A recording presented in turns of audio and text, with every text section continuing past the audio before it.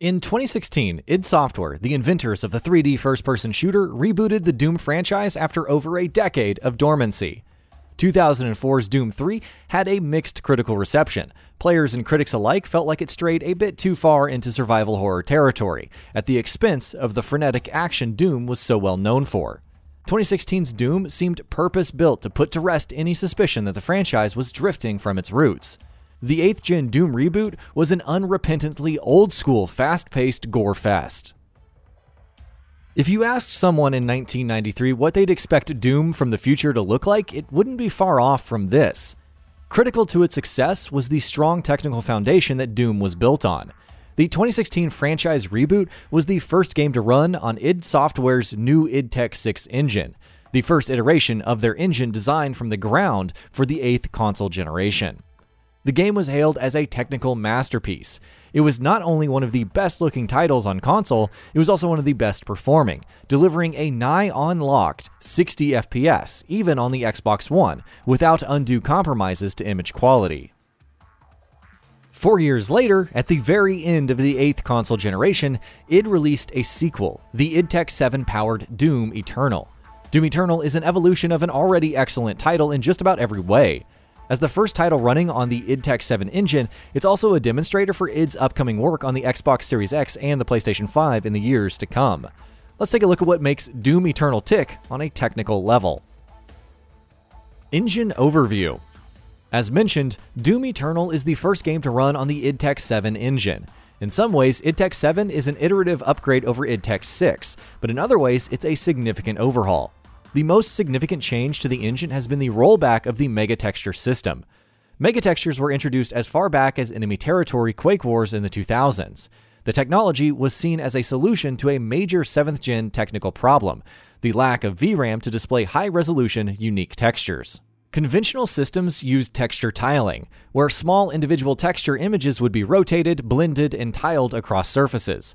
The limited VRAM allocated on both consoles, 512 megabytes of shared memory on the Xbox 360 and just 256 megabytes of VRAM on the PlayStation 3, limited the variety and size of tiled textures.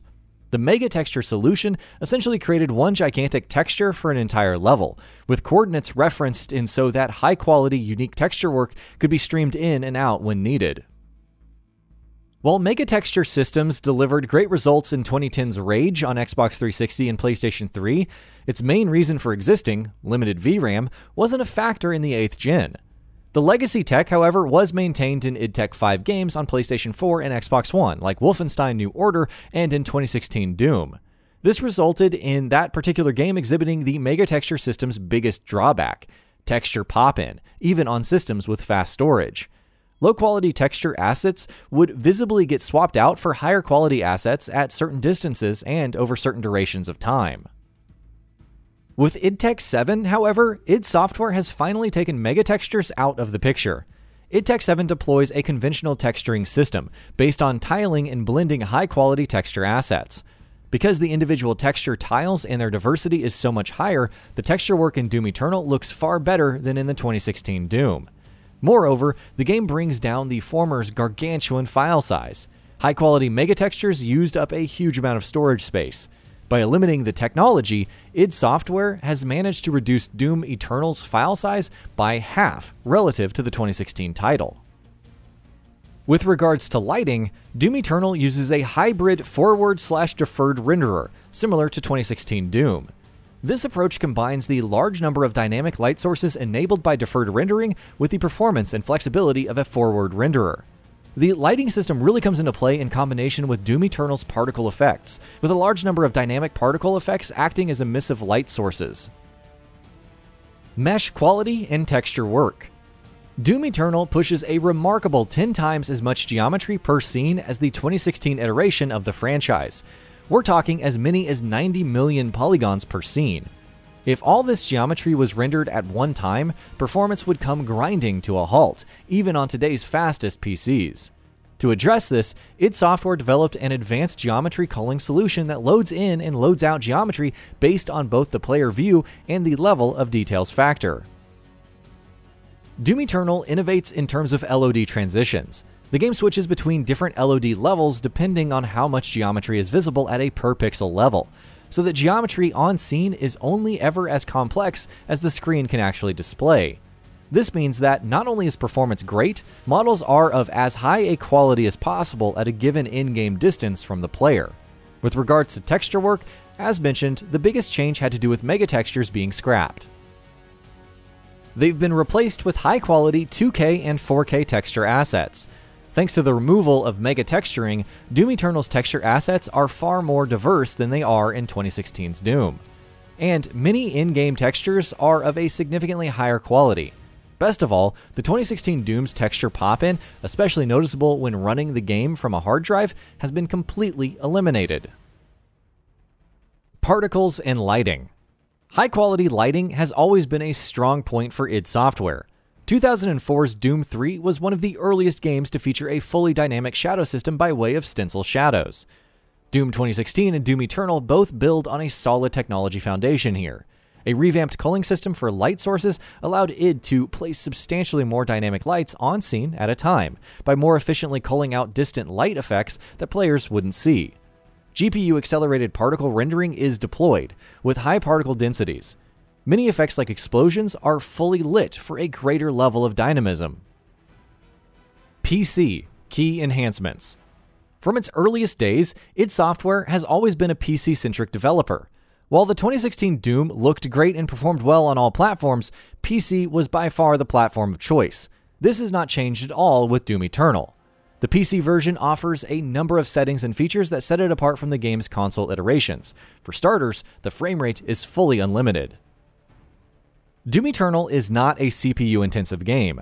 This means that, with sufficiently powerful hardware, frame rates in excess of 200 FPS are possible, especially at lower resolutions. It also means that 4K 60 FPS gameplay is possible, even on hardware like the RTX 2070 Super that's better suited to 1440p.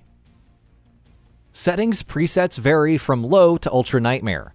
The biggest difference in performance comes from Doom Eternal's water and reflection quality settings. Both of these netted performance gains in the double digits when dropping down to high or medium presets. While a range of tweakable settings is present, Doom Eternal's excellent optimization means that most PC users will not have to compromise much, if anything at all. Value-oriented hardware like the RX 580 and GTX 1060 easily power past 1080p 60 FPS, and are even good for 1440p play when settings are dropped down to high. RTX 2060 Superclass hardware easily runs the game at 4K. If you have a high-resolution monitor paired with an upper mid-range graphics card, this game delivers one of the best 4K experiences around. How do the consoles stack up? Before we proceed ahead, we wanted to make a quick note. On the console front, we analyzed the game's performance by taking some sample scenes from the game and running it through Teardrop, an open-source software. Note that this tool only gives us a mere demonstration of the game's performance, because an exact one-to-one representation of performance can only be provided by the developers themselves, since they have access to a vast array of tools and profilers. Also note that this analysis only considers the campaign mode. Through a combination of dynamic resolution scaling, excellent optimization, and a thorough anti-aliasing solution, Doom Eternal scales well across a wide range of console hardware. The target here is to maintain 60 FPS, so image quality is sacrificed to an extent to ensure high frame rates. The Xbox One X delivers the best experience. Resolution tops out at 1800p on Microsoft's platform, with dips below in more intense scenes. The console stays at the upper bounds of the resolution scale most of the time, however, leading to a relatively crisp image on 4K panels. The PS4 Pro compromises image quality a bit more, topping out at 1440p with dips. While the presentation is noticeably softer on 4K panels, Doom Eternal's excellent temporal anti-aliasing makes for a reasonably smooth image.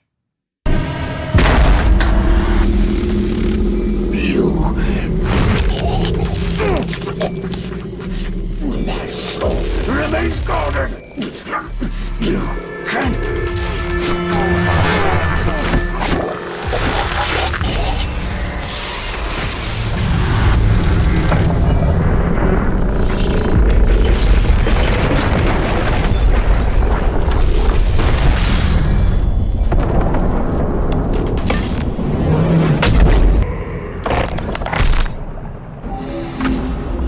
Maker is present at this gathering, but when outside of her domain, she is by all accounts indestructible.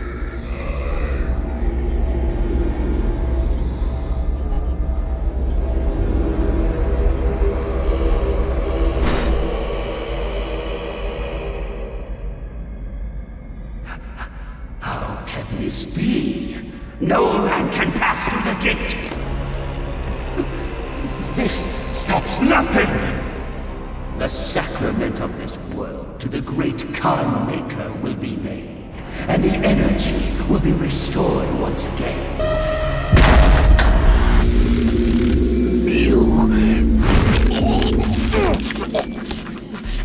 My soul remains guarded. You can.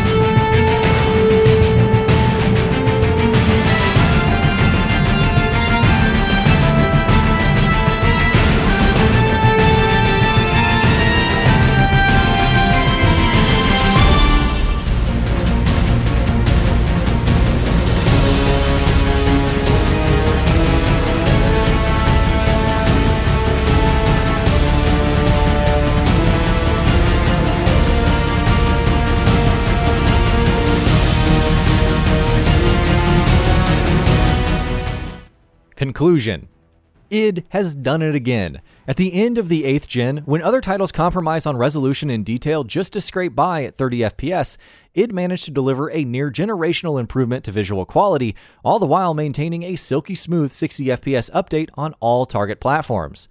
Just like the 2016 outing, Doom Eternal is a demonstration of just how much a talented dev team can accomplish through optimization and intelligent deployment of technology.